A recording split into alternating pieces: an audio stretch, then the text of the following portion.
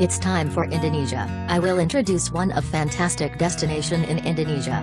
Komodo National Park, land of the Komodo Dragon. This place located in East Nusa Tenggara Indonesia, Komodo National Park is the home of the unique and rare Komodo Dragon, Varanus komodoensis. Because of the unique and rare nature of this animal, KNP was declared a World Heritage Site by UNESCO in 1986. The park includes 3 major islands, Komodo, Rinca, and Padar, and numerous smaller islands together totaling 603 square kilometers of land. At least 2,500 komodos live in this area. Large dragons are usually 3 meters long and weigh up to 90 kilograms.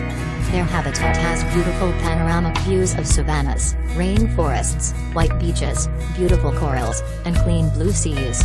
In this area, you can also find horses, wild buffalo, deer, wild boar, snakes, monkeys, and various types of birds. On Rinca Island, you can see komodos lying down outside the homes of national park rangers, or parking near the officials' homes. If you don't see a dragon, Rinca and Komodo have beautiful sceneries with white beaches, mangroves, savannas and blue waters. During the dry season, these savannas and hills have dried grasses. You can also engage in other activities such as diving and snorkeling. You can take a cruise ship or fisherman's boat in the pursuit of these activities. There are diving points highly recommended to visit, which include Mero Beach, and Batabolong and Tatawa Islands. This place has a rich and amazing underwater sea biotica. Divers claim that Komodo waters are one of the best diving sites in the world. It has fascinating underwater scenery.